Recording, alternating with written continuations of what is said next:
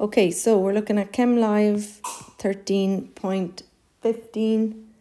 We're going to figure out what's in our attic and what's in our basement so we can do our data table. So that's a V, M and an N. We've said that what goes in the basement is going to be a whole number. So if we have a look at this line here, it's giving us a whole number. So we have 25 centimeters cubed of 0.12 molar NaOH, and our ratio from the equation is 1. We're then looking for the other tighter figure, which is down here. And this has to be our question mark. And if we read along this line, it says calculate the concentration of. So we have 12.35 centimeters cubed. This is our question mark and our ratio is 1. We also have to look to see, do we have any extra info in the question? And if you read up here in the first line, we have 25 centimeters cubed of vinegar is going to be diluted to 100 centimeters cubed. We have to work out what that dilution factor is. So it's a 1 in 4, so it's a dilution factor of 4, and we will use that eventually.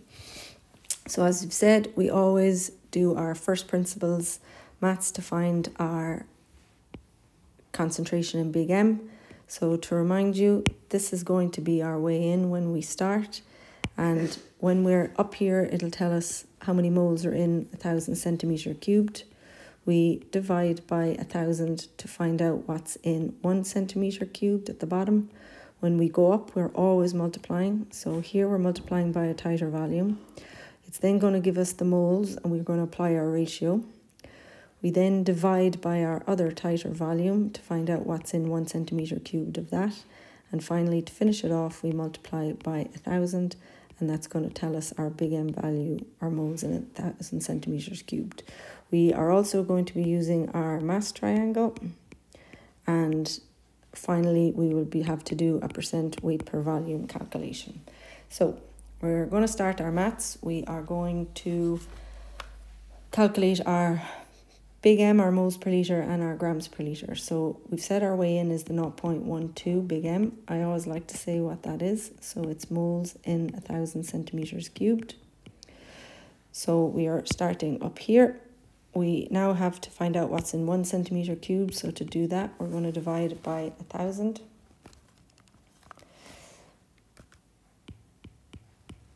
And when we do that, we get 1.2 by 10 to the minus 4 moles in a centimeter cubed. And again, however your calculator gives you your number, that's what you use.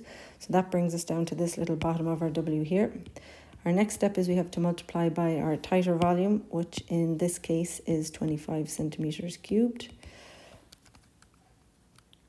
So when we do that, we end up with 3 by 10 to the minus 3 moles, and that is in 25 centimeters cubed, and that's our first tighter volume. Brings us up to here. We now apply our ratio, and the ratio is 1:1, so that implies I must have 3 by 10 to the minus 3 moles, but this time it's going to be in 12.35 centimeters cubed of my acid. So we've now applied our ratio, so we're at that part of our W. We then have to find out how many moles there is in 1 centimeter cubed of this. So we divide it by the tighter volume, so 12.35. So when we do that, we get 2.42 by 10 to the minus 4 moles in a centimeter cubed. So that has brought us to here. And then finally, to finish it off, we are going to multiply by 1,000. And that's going to give us our big M value. And when I do that, it's going to give me 242915.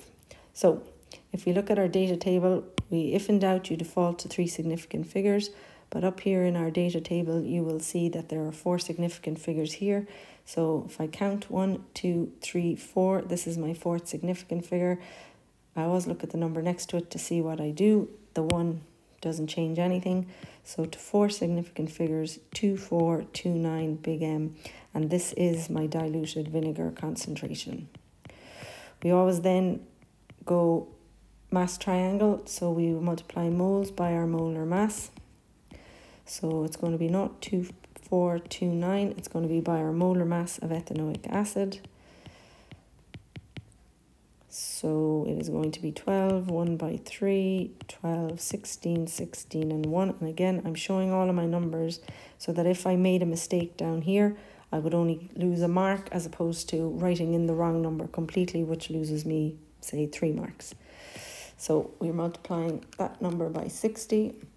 And when I do that again to 3 or 4 significant figures, I'm going to be end with 14.57 grams in a litre. And again, this is my diluted vinegar. So that's where we've always said, that's where we go in terms of our maths. If we have to annotate anything and you can't do it, as long as you've laid it out like this, it is fine. But we go back now and we have a read of our question, and up here it's asking me to calculate the concentration of ethanoic acid in the original vinegar in moles per litre, in grams per litre, and percent weight per volume. So I'm going to have to use this concentration and I'm going to multiply it by my dilution factor. So 0.2429. And I'm going to multiply that. My dilution factor was 4. So when I do that, I now have 0.9716 big M. So this is my answer to part A. Over here, this is my concentration in grams per litre. So again, I'm going to multiply that by my dilution factor.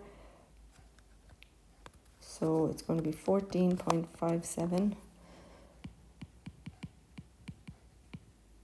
grams per litre by 4. And when I do that, I end up with 58.28 grams in a litre. So this is going to be my part B. And then finally, we have to put it all into percent weight per volume. So again, if I had money for every time candidates get this wrong, so it is grams per 100 centimetres cubed. So I know if I have 58.28 grams in a litre, now I divide that by 1,000, I find out what's in 1. I multiply it by 100 to find out what's in 100, and I will end up with 5828 grams per 100 centimetre cubed, which is the exact same as saying 5.828% weight per volume, and this is going to be my